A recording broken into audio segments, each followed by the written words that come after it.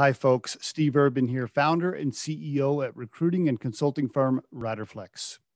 If you think today's tip or guest interview can help someone you know, please share this with them. And if you enjoy listening to our show, please subscribe to our channel and hit the like button on the episodes. Finally, aside from our podcast, our day job here at Riderflex is to provide recruiting, staffing, and consulting services. You can visit riderflex.com to learn more about us and get the information on the services we provide. And now, a quick word from our sponsor and friends at Marketing 360. Try the #1 marketing platform for small business. Everything you need from design to marketing to CRM. Learn more at marketing360.com. Marketing 360. Fuel your brand.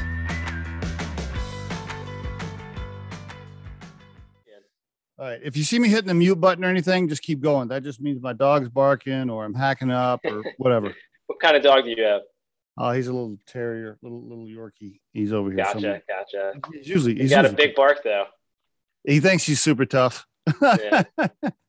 He thinks he's tough. He's one of those little dogs, you know, like when he sees a bigger dog when we're on our walk, he always thinks he wants to fight, but he's got that Napoleon complex dialed in. No doubt. But what's weird is, like if it's a female dog, no, it's no big deal. Like he almost acts like he doesn't even see her. Right. It's almost like she's not even there. But man, if it's a male dog, like he just wants to fight right away. I don't know, man. Yeah, he's got the little complex there. Anyway, Andrew, great to have you on the podcast. Thank you so much. You in Charlotte today? Yes, I am. All right. So looks like you are you from there? I'm from Vienna, Virginia, the northern part of the state, and then came down to the Charlotte area for college. Okay, right. Came down to play baseball, right? Yes, correct. Before we get into that, though, tell me about your family a little bit. Mom, dad, siblings. Yeah. Give me some early history. Go for it. Okay, so I'm the youngest of three. I got an older brother about 5 years older, and then a sister smack dab in the middle of us. And they're both brilliant in their own regards. My brother, he's a doctor at UVA's hospital. Wow. And then my sister's a special education teacher in the Richmond area. And then I've always looked up to the two of them and really just tried to keep up. So I'll credit them with a lot of my success because I'm just like, how do I try to kind of follow in their footsteps? So they were always my guiding light. And then my parents, they still live in Northern Virginia. I had about as good of a childhood as you could really ask for. So not much to complain about there. My dad's a high school music teacher at Georgetown Prep, and I followed him up there for high school. So that was a lot of fun. And I tell everybody I meet that my mom's probably the most compassionate person you'll ever meet. So she's an angel to be around, and everybody loves talking to her. So that's a bit about the family. Oh, that's very good. Okay. All right. So as a kid, when you were in high school, what, straight A's? Yeah, I've always been a nerd. And I think the big contributor here is my brother went to the same high school. My dad taught at this high school. So if I ever got something less than a satisfactory grade, typically my dad would know by lunch before I would know. It's like, oh, hey, I heard you struggled with, I don't know, your math test or something. Like, oh, I didn't know I struggled with my math test yet. And then I always got the comparisons to my older brother. And I describe my older brother in this way. You know, there are like two kids you typically dislike in class growing up. There's a kid that doesn't really need to study and he gets a 99. Then there's a kid that just has an unbelievable work ethic and they get the 99. He's both of those personalities kind of meshed into one. Wow. Wow. Okay. Wow. You guys got along though? You got along with your siblings okay? Oh yeah. I love my siblings. They're my two best friends. So I'm very fortunate in that regard. That's pretty cool. Okay. Thank you for sharing that. You married, kids, girlfriends, partners? Yeah, I'm engaged. I've been together with my fiance since we were 17 years old, and we'll be getting married this April. So really? Okay. Oh, yeah. All right. So the wedding is set. So did she go to Davidson with you? No, she actually went to Duke, which was only about 2 hours away, and both got to enjoy our own kind of individual college experiences. And we always rag on each other for who went to the better school in the state. I mean, it depends, right? I mean, Davidson is a great school, right? It's not as well known as Duke, obviously, but that's a great school too. You guys stayed together in college? There was no like little breakups for like 1 year, No, 6 months? I was so blessed to meet her when I did, because we've gotten to enjoy now 8 years together. But there's never a Wow. doubt across all those years. And again, we were fortunate. We were only 2 hours away, so it made it easy to visit each other pretty frequently. Now, Andrew, if you want to confess right now on the podcast and just say, look, I was with my baseball buddies and one night there were some girls. No, no, never, never. I trust me. If you met her, you'd be like, "Wow, Andrew, you lucked out." I don't know how you pulled this one off, but good for you. She's way better looking than me. She is way smarter, funnier. Like if you're at a group gathering, she's the one that you want to be talking to, not me. So I'm holding on for dear life here. Gotcha. Okay. All right. What's she gonna do? What's her profession? Yeah. So I call her a trader, because she went to Duke undergrad and then she went to UNC for grad school, and she's now a doctor of physical therapy. What? Wow. Okay. How do you go from Duke to UNC? I didn't think you could do that. Isn't that like against the law or something? That's what I was asking. And it's funny because I'll ask her, I'm like, so does this make you a Tar Heel fan now? Just to kind of grind her gears. Because I know it's not at all the way it happened. She's like, actually going to UNC made me a bigger Duke fan. Oh, really? Interesting. Okay. All right. All right. You guys go to the basketball games at Duke? Yeah, we did back when she was a student, because we could get in for free. Now they're pretty pricey tickets, so we have to be a little bit more selective. Were you one of those fans that are like right behind the bench where like the kid's arm is almost touching the basketball player? I've seen those photos. That is crazy. The true Cameron crazies. She certainly was. She would camp out for the Duke UNC game and do all the body paint and the ridiculous things those Duke students did just to watch 2 hours of basketball. You have to commend them for it. Meanwhile, I'm at Davidson. I'm like, look, I know basketball isn't quite as good as Duke, but still really good D1 basketball. I'd walk up a minute before tip and pick where I'd want to sit. It was a really good life for me. Did you play basketball and baseball at Davidson? I wish I was good enough to play basketball at Davidson, but no, just baseball. Okay. Well, did you go on a scholarship there for baseball? Yes, I was. So how about that? Wow. Go ahead. I was going to say I lucked out. I knew, pretty early on in my high school career, I wanted to find a way to pay for my college education, and Davidson was the perfect blend for me. And I got a nice scholarship there and found myself in a situation where college was paid for. So I got a great education and fortunately didn't have the significant amounts of debt that a lot of college students are graduating with now. Like your brother, the doctor, who's probably still paying off his bills. Yeah, I was going to say he's taking the really long journey to a very high salary. So we always joke. We're like, one day you're going to feel rather wealthy. One day. He's still on that slow uphill climb. It's so funny. You're absolutely right. So are you a big guy? Like, are you, athlete? So you're an athlete. Are you I'm a scrappy guy. I'm only 5'9". So 5'9". I had to pride myself on being fairly strong to compete at the highest level. So at my heaviest in college, and again, this was more muscle density, I was about 200 pounds. 5'9", 200. Wow, you're okay. Now that's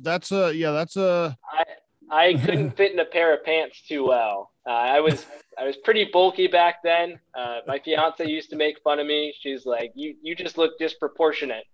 And now I've lost about 30 pounds, and I think 25 of it was in my thighs and my glutes.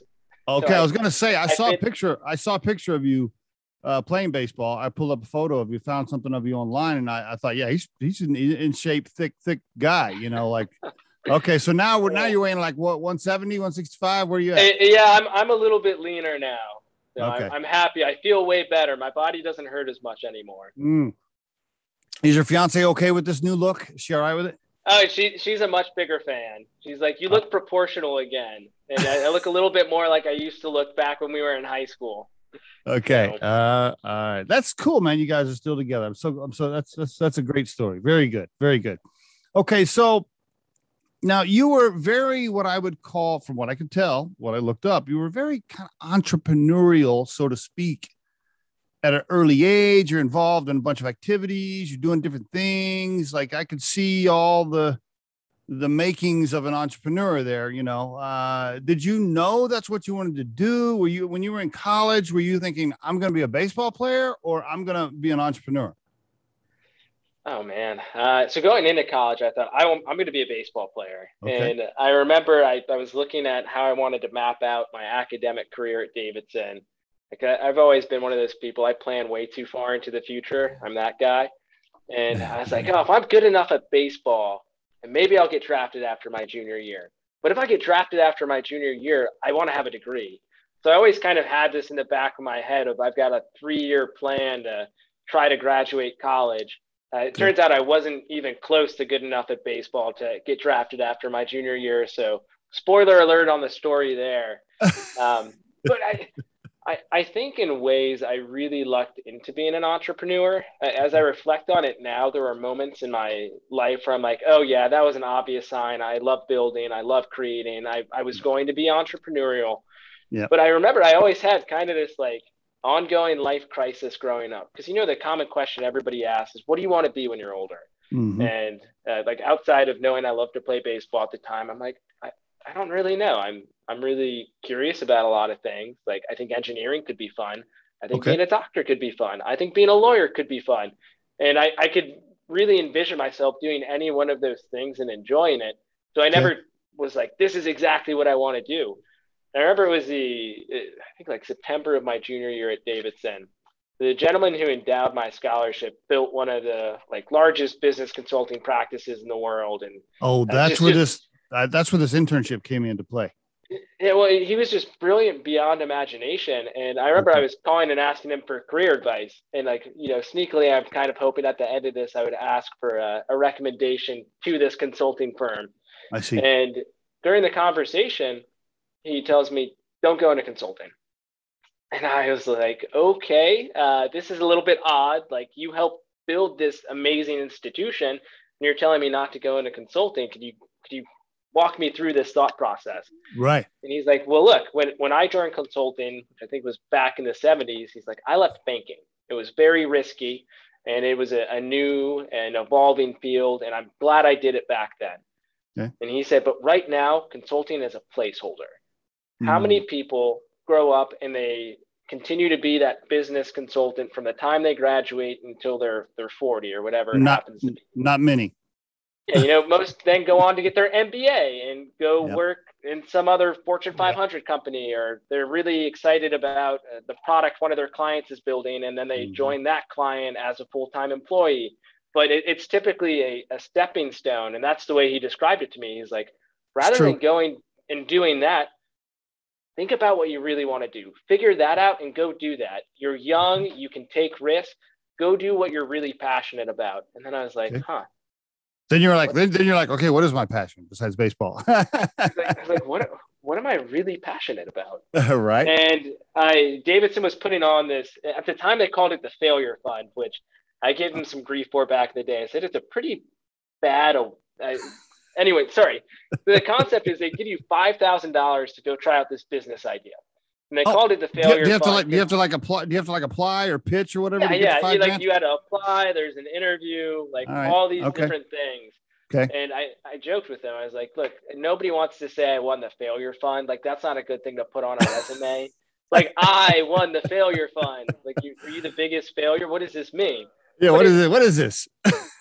The reason behind it was good. It's like, we want our students to go take a risk and kind of bet on themselves to try to prove out some form of a business idea. And I saw this probably like 3 days before it was due. And I don't even remember what my idea was at the time. It wasn't that great and I didn't get it. But I was talking to one of my friends on the baseball team who just had more or less a career-ending injury. And he's like, well, I'm applying with another friend. We're thinking about doing this idea. And the idea was using robotics to clean buildings. Okay. So it's evolved a good bit since then, but that's where it sparked. Okay. They also ended up not getting the award, which we still give our college grief about. But we ended up kind of all three of us getting together saying, wow, this is a really good idea. We like the market. Like, how do we want to start building this company? And we weren't really deterred by losing that competition. And that was the genesis for Lucid and what was to come. So Okay, humble beginnings of failing to win the failure fund. How about that? Interesting. Okay, so then you get to know these guys; they're your friends. And then over time, walk me into how it got to drones. How did it go? Go for it. Pretty quickly, we were asking ourselves, like, what's the path of least resistance? How quickly could we prove out some form of a robotic platform cleaning a building? We went to liberal arts school. Between us, our majors were economics, math, philosophy, and Spanish. So none of that was engineering. And we're like, okay, well, we can't build a robot from the ground up.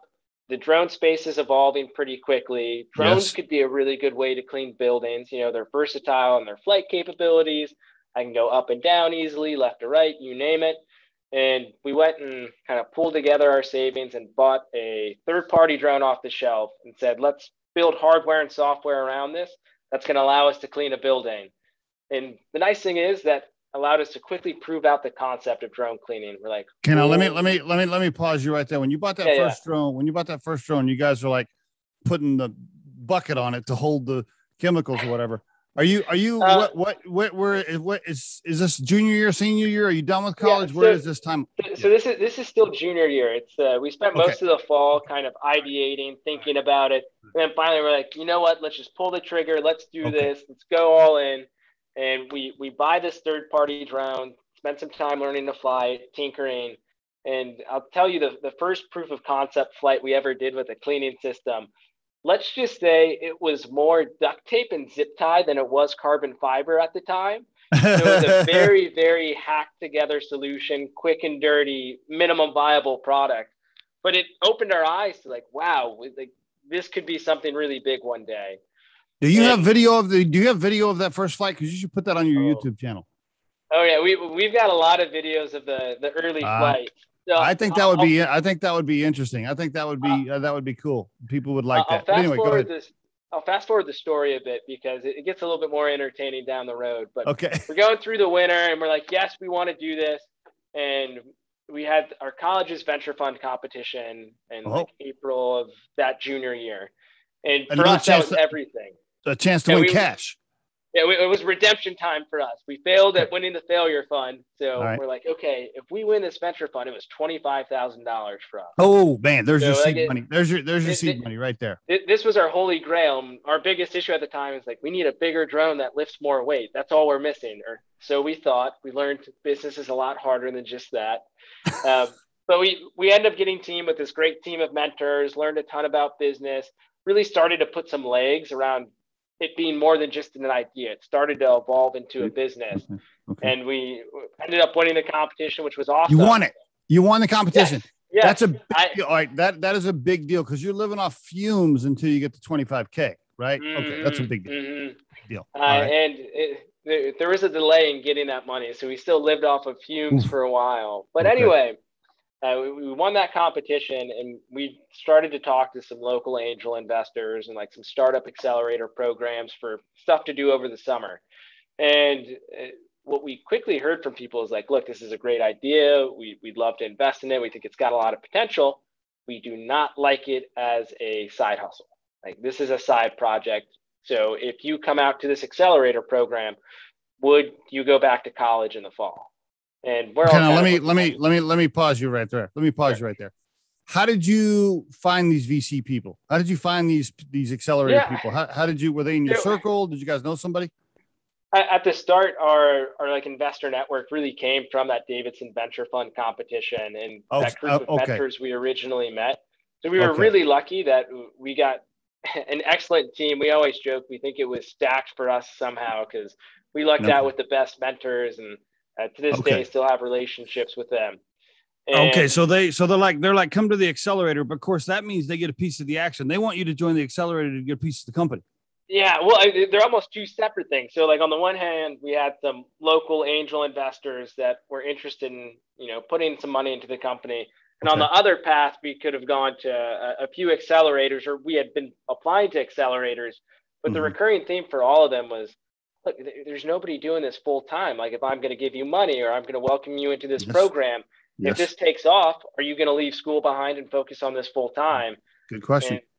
we're all kind of looking at each other like, wow, Davidson's a really hard school. Like, we're working hard here. Are we going to leave just with 1 year left on the table? And then fortunately, as I mentioned earlier, baseball didn't pan out in terms of getting drafted after junior year. But luckily, my academic transcript was still aligned for that plan. So I pretty much looked at my courses and realized, wow, I could get out of here. I could graduate after 3 years and go and focus on this full time. Uh-huh. So that's what I did. I graduated that spring. What about your friends? They still went back for their senior year. So I had a very, very lonely first year of full-time building Lucid, where we went out at the time and we said, the fastest way for us to prove this is working is to be the cleaning company. And we wanted to show that drone cleaning could work and work well. So we had to go out and do it repeatedly. So by myself, I cleaned dozens and dozens of buildings that first year. Anywhere from Maryland down to Alabama to Miami, like you name it. I was kind of all over the place, just trying to clean buildings and show the broad versatility and effectiveness. Now let me ask you: are you doing this for free to get traction, or you're charging and you actually have revenue now? We were at the time we were charging, so very early on. Okay, and you were pitching yourself as a cleaning company, not a drone company. Yeah, back then we were pitching ourselves as a cleaning company because we're like, who's going to want to take a cleaning drone before they know a cleaning drone works? Like, we need to go and show that, yes, you can clean these types of buildings, these surfaces. This is how much money you could make. Okay. How did you get the business? Did you take the $25K and invest some dollars in like Google AdWords, or how did you get the marketing for that? So much of it was just hustle. I'd say the best thing we did was network. So we asked a lot of people within our Davidson circle, within the circle of our early investors, just every single person we knew in the area. When we go out and do the job, the first thing we'd ask is, can you give me 3 names? Can you give me 3 numbers? And just try to grow a little bit more organically that way. Okay. And then I can't even quantify the number of cold calls I did during that first year. My ego was just like, I was so humbled during that first year by how many things go into try to building a business. And the cold calling was probably the most humbling of those, because every now and then you actually had 2 humbling experiences. Number one, you were getting hit with the fact that professional baseball probably wasn't in the cards.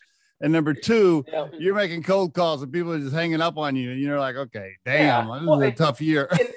And I'd say like the most humbling part of it all too was, my friends more than anything. My family was always really, really supportive throughout this all. Which I look back on and I'm like, this was crazy. Like, I would have probably told myself I was crazy looking back on it. Like, at the time, all my friends, my teammates, they thought I was insane, because here I am. I was a double major in economics and Spanish. And I said, I am going to go start a drone company. And by the way, we hadn't built our own drone yet. We didn't even have a working, functional drone cleaning system. You're not an engineer, and you didn't have any engineers on the team. And I wasn't an engineer. So it was just all ridiculous to think about. And I couldn't be more grateful that I did it because of what I ended up learning. But anyway, during that first year of trying to prove the services, what happened quickly is this drone technology we were using from a third party just kept failing over and over again. It was like really easy issues, like a motor wouldn't spin, a controller wouldn't connect. And what we quickly realized is we had to build our own technology. And we were running out of money at this point, and we had all this money invested in like third-party drones that weren't working, and they just weren't supporting us. Their expectation is, if you have an issue with your drone, buy a new one. And we're like, or you should fix it, because there was no other investment cash. All you had was the $25K seed money, right? You still didn't have any other. By that point, we had raised a small round of capital. So we had a little bit more to play with, but I was still eating rice, beans, peanut butter, and fasting. Those were the 4 staples in my diet. Gotcha. So it was still shoestring budget at the time. Okay. And we're like, we're going to run out of cash soon. And I remember telling my co-founders that this was over their winter break, and we're just kind of all like, I don't want to say sulking, but we were sulking because we didn't have a working drone, and we had all this money tied up in defective drones. I just look at it, I was like, guys, what if I learned how to build our own drones? And they're like, what if you did? Like, that'd be amazing. Like, do you think you could do it? And I'm like, we'll find out. And I essentially locked myself in this like attic above a garage for 3 months. And all I did was read books on drones and robotics and kind of taught myself all the basic fundamentals of the mechanical design, the electrical design, the basic programming that went into building a drone. At the end of 3 months, we came out with this drone that could lift twice the payload of the one we had been using. And I was able to program it to do these basic autonomous flights. And with that technology and then our kind of business pivot of saying, we don't want to provide the services in the long run. We want to lease this technology to the existing cleaning companies. That plus the status of our technology was good enough to get us an interview for 𝐊𝐿𝐴. And we were fortunate. They liked what we had to say at that interview. And within days of my co-founders graduating, all three of us went out to San Francisco to be at 𝐊𝐿𝐴 for the summer. And I joke with them to this day. I was like, you rolled fresh out of Davidson and walked into 𝐊𝐿𝐴. That was the start of your full-time career. The start of my full-time career was like sweating it out, eating PB&Js every day, on the road, cleaning buildings. So I still heckle them a little bit for it. Wow. So is the technology like patented, super secret? Like, are you a software company now? Are you a tech company? What are you? Yeah, it's very much a tech company. So when people ask what we do at Lucid, we always say we're building autonomous drones for labor-intensive jobs, starting with the exterior cleaning market. So our main customer today are existing service providers, and our goal is to lease them the technology to then do more jobs in less time with less liability. And then in terms of like our team here at Lucid, our biggest headcount is in engineering, and we're always trying to push the frontier limits of the technology. So we do everything from, actually designing the mechanical side of the drone to the electrical and then the programming as well. And where we see a lot of our future is in the software and in the autonomy. Are you who's manufacturing it for you? Yeah, so as of the start of October, we just launched a manufacturing partnership. Up until then, we'd been doing it all in-house. And we actually partnered with a company about a town north of us. So they're maybe 15 minutes up the road. Okay. And they were previously in the NASCAR manufacturing business and have just decades of excellence under their belt. And there are a lot of changes going on in the racing world. So they're like, hey, we've got some extra capacity and we're really good at building things.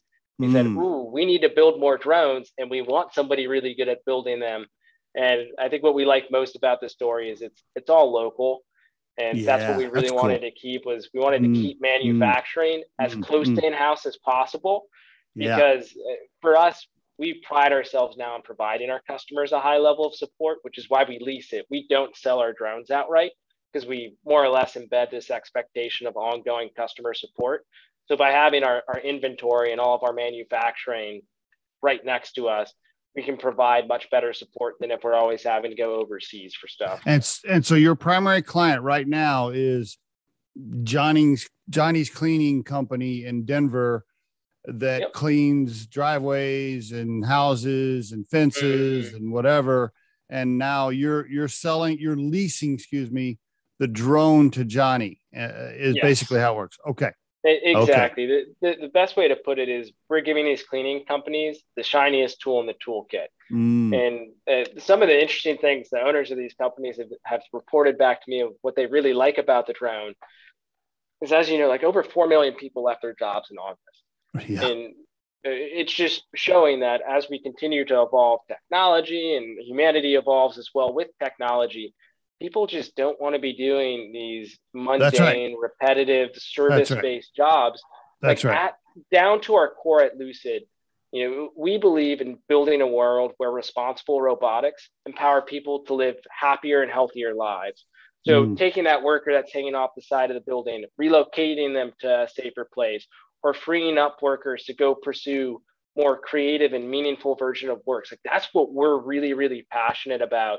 And it's just such an interesting time in the market because you're seeing these unbelievable and staggering statistics of people showing they don't want to be doing these jobs either. So there's this huge need for the technology. And that's what the owners of these companies get excited about is, oh, I can take my current workforce and effectively double or triple my revenue potential due to the efficiency gains of this technology. And the best part is I don't have to worry about the drone showing up on time for work today. You're right. You know, every time I interview a robotics executive on the Riderflex podcast, they usually say the same thing, which is, hey, look, we're not building robots to replace all jobs. We're building robots to replace shitty jobs that humans don't want to do anyway.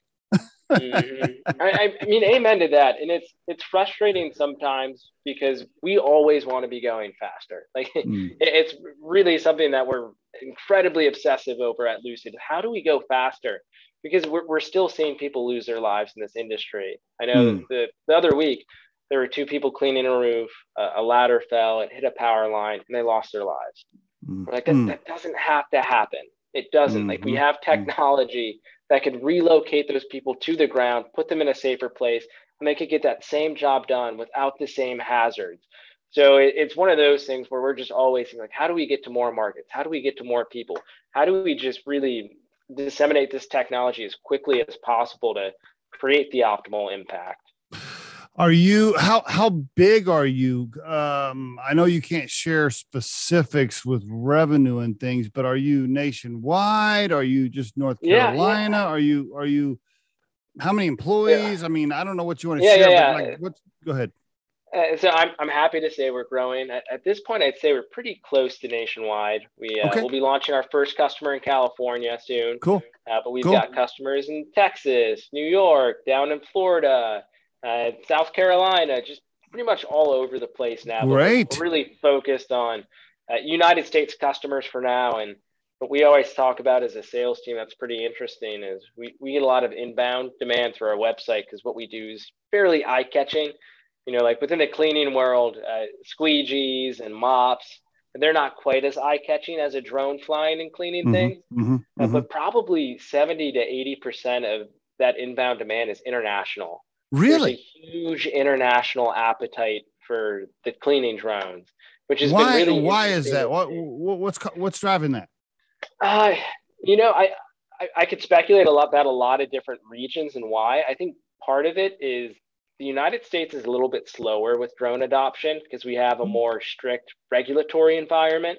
And I don't know. Sometimes could be it. These international countries are like, let's move fast and try new things. And they have access to an unfathomable amount of capital, and they're always trying to innovate with it. How do you guys stay ahead of the competition? Well, I guess my question is, and I don't even know who the competition is, but if I owned a cleaning company, and by the way, coincidentally, this is just, I had no idea this tied together before we were going to do the podcast till I was studying you this morning. My oldest son owns a cleaning company in Oklahoma City.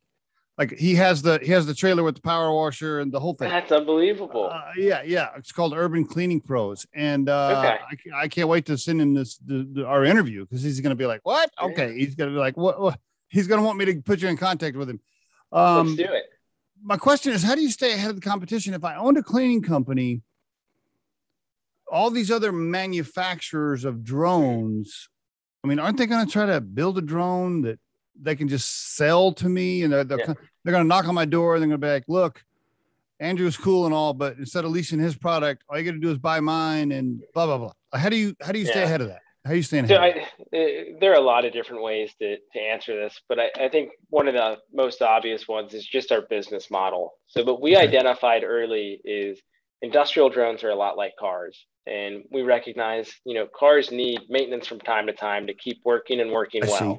I see. And these drone companies today, they're really fixated on these smaller drones that have nice cameras. They fly around and take cool pictures and videos and observe the world around them.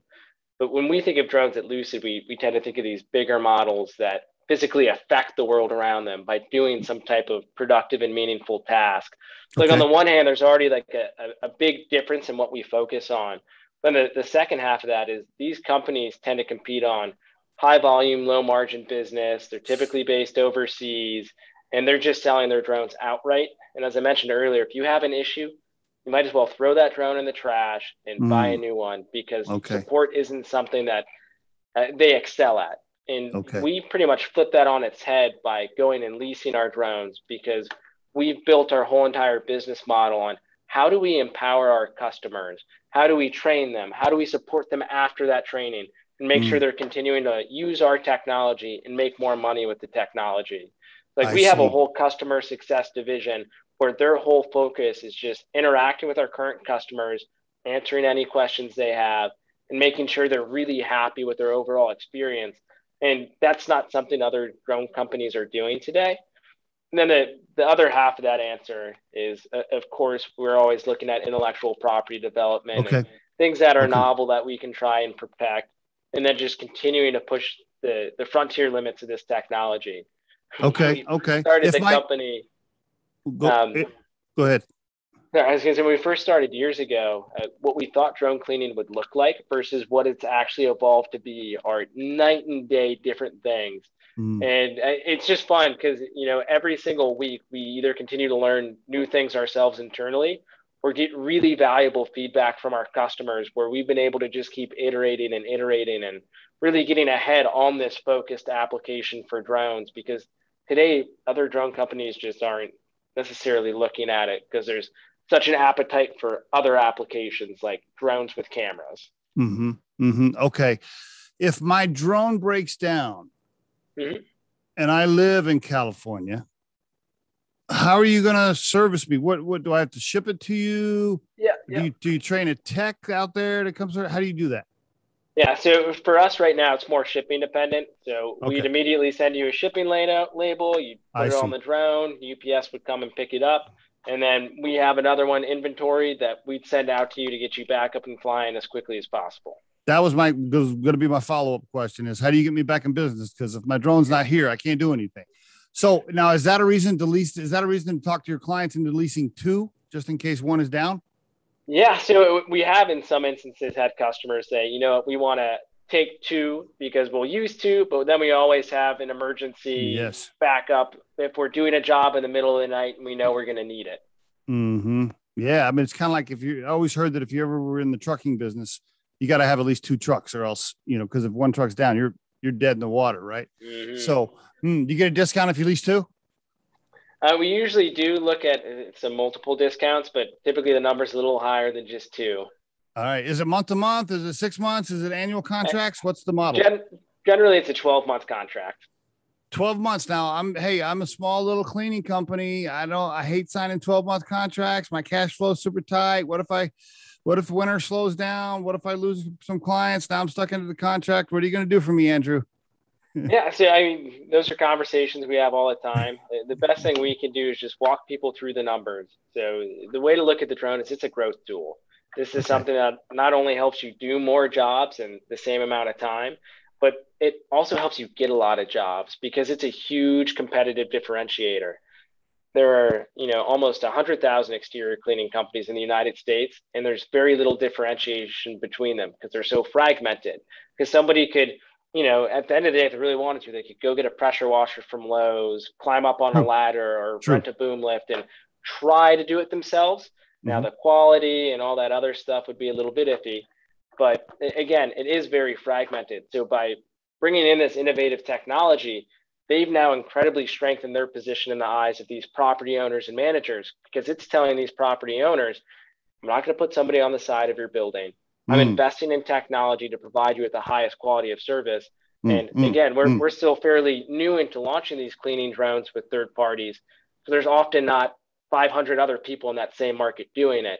So they really stand out amongst the competition. Very good. When I saw the video that you have on your website, by the way, for the listeners right now, let me just get this in there, right? It is luciddronetech.com, luciddronetech.com, right? And Andrew Ashur can be found on LinkedIn. You can connect with him there as well, and read all about him and see everything you need to see. The video that's on the website, the little YouTube video, there's no sound.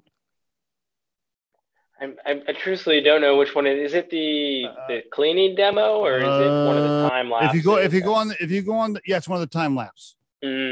Yeah. You need put some. Here's what you need. I want you to do two things with that video, Andrew. Yeah. Number one, put some cool music on it. Number two, can you have like some hot chicks walking around, maybe in the background or something? Make it a little more animated. Yeah, I'm just playing around.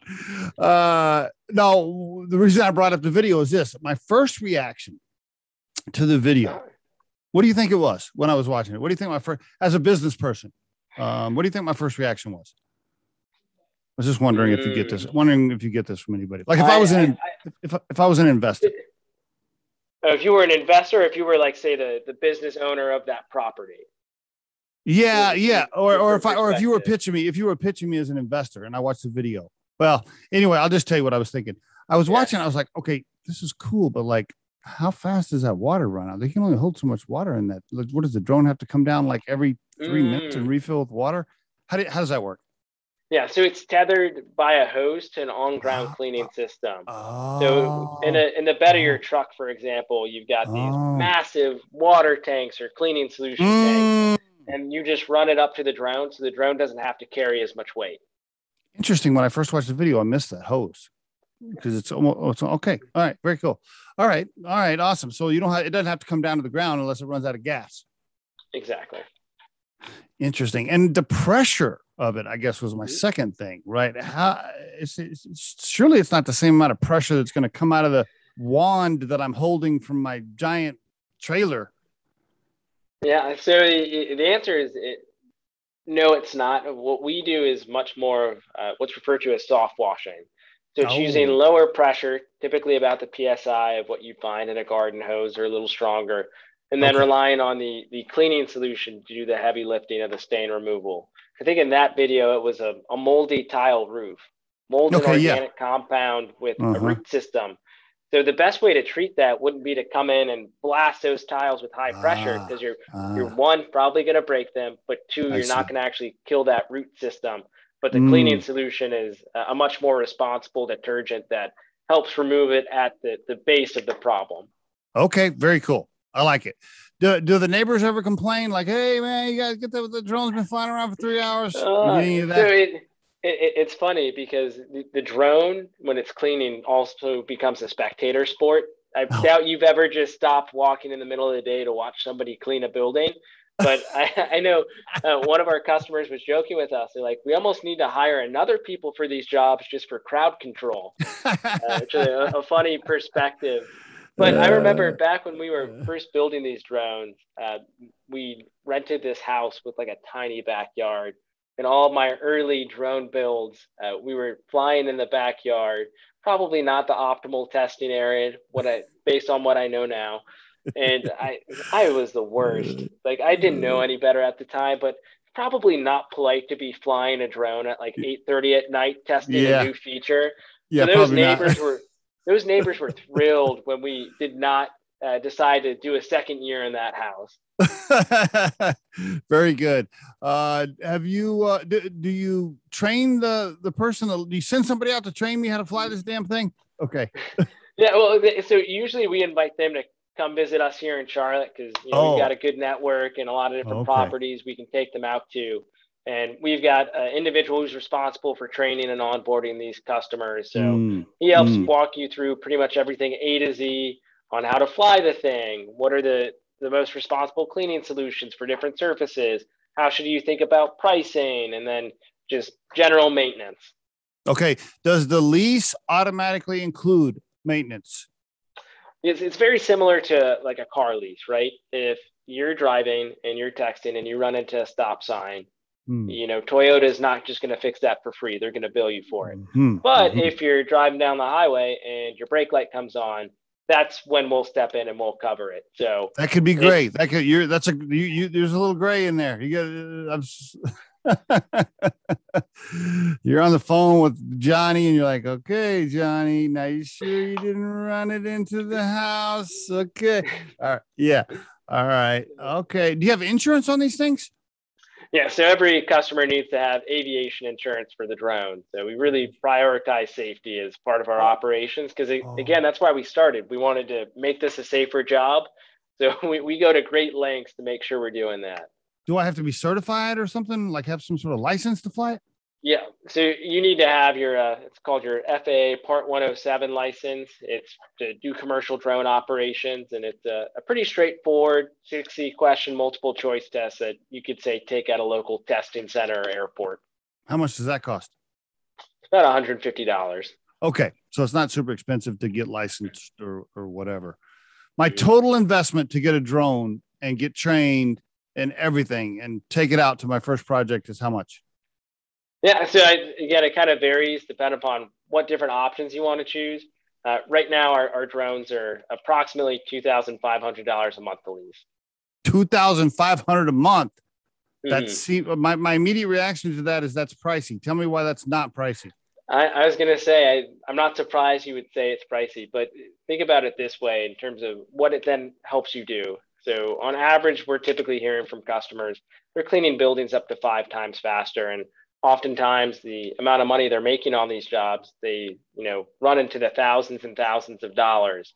So if you can now help that person do just one extra job a month with a drone, which is very much so an underestimate, you've more than paid back the cost of your drone, because we've had many different instances where per hour of flight time, our customers are making over $1,000 per hour of flight time on a job. So when this thing's in the air, it's a money-making machine. How did you get to that number? How did you factor in like, okay, this is the life of the drone and this is the maintenance. And by the time they lease it for this long, the drone's dead. They got to get I'm assuming you ran a bunch of metrics on all this. There's a ton of, business economics that factor into that in terms of what we expect the support to be, what our material costs are, and this, that, and the other. And again, we try to make it really competitive with alternative methods. So if you wanted to rent just like a 40-foot boom lift, which is really small, like you can't do much with a 40-foot boom lift, that monthly cost is typically going to be about $2,500 to $3,000 a month. Oh, so it's like, hey, we're less than what you're paying for a 40-foot boom lift. So this will clean higher, we can clean faster. So it also, there's a little bit of a price anchor there in terms of what the market knows. So now you're eliminating another expense for me that I already have. Then I'm replacing. I see. That's a good pitch. I like that. Okay. All right. Very cool. So the rental companies aren't necessarily thrilled with the amount of lifts we're displacing, but I know these cleaning companies are really happy to see how much money they're saving and how much faster they're getting the jobs done now. Now, have you had somebody named like Bruno or something from a giant construction company show up at your house, like a big dude, like threaten you to, hey man, stop doing this? So not yet, but we might have to get some security at the front entrance for Lucid soon if we keep growing. Yeah. You're hurting somebody's business. I'm surprised somebody hadn't called you yet. Interesting. Well, hey, you know what you could do too? You could also target them as a client. You could be like, hey man, listen, I'm happy to lease them to you guys too. I love win-win relationships. So. Oh, very good. Wrapping up here, I want to ask you a couple of questions. If you had to give a shout out to any aspiring entrepreneurs right now, some buddies in college thinking about starting a business and they're down at Buffalo Wild Wings drawing it out on a napkin, what would you tell them based on what you've learned? Oh my goodness. I think the biggest one is lean into failure and be willing to take risks, especially like at that stage of your life. There's never going to be a better time than then to take a chance, to bet on yourself. And I'd say I put an asterisk next to the word failure because I don't believe in that word. I believe anytime you have a challenge, a setback, or what somebody might define as a failure, to me, that's a learning opportunity. That should be a catalyst for you to learn something positive and grow. It could be a terrible experience for you, but if you just let it remain as that terrible experience, rather than being like, okay, this is why this happened, and this is how I could do this better the next time. If you're always iterating, that's how progress is made. And I know I talked to a lot of aspiring entrepreneurs. They're like, oh, but I'm just worried. What are people going to think? What if I fail? And I'm like, who's defining failure here? Like, there is no failure, because what many people don't know about startups is how often they pivot. Like, that's right. the founders that are typically the most successful are the ones that just kept going. Yes, and kept pivoting. You're absolutely right. Really great advice, my friend. By the way, are you still in control of the company, or have you taken on enough cash now to where the cap table is, who's in charge? We're still in charge, but we do have a very nice supportive investor group as well. So we're very thankful for them. Okay. I think what I heard you say is if you vote, if it gets sticky and you and your buddies vote on something, you're still in control. Okay. All right. And then last question is this. If you had to define Andrew's core purpose in life, kind of a big question, right? Big question, but what is your core purpose, man? Why are you here on this planet? It's a beautiful question, and one I actually think a lot about, and I wish I had a more grandiloquent response to it than I do. I think the simplest answer is I want to create a positive impact. Like, to me, I want to be able to look back and see all the good I've done in this world and the lives I've changed, and it's just the value I've brought. And I see that in so many different ways. I see it, one, in the technology we're building and the impact it can have on the market and the families of these workers, you name it. I see it in terms of the company culture we're building, in terms of having an inclusive workplace where people are genuinely excited to show up every day and contribute to this vision of what we're building. And I see it within my family life and our local community, and just trying to find things I care about that I want to volunteer for and create that positive impact. Because I know as an entrepreneur, it's easy to get very zoomed out about the big picture impact you want to have, but I've also tried to stay grounded in what's the impact I can have kind of day to day, week to week in my local community as well. Andrew, thank you so much for sharing your story on the Riderflex podcast. I really appreciate it. Thanks for having me on, Steve.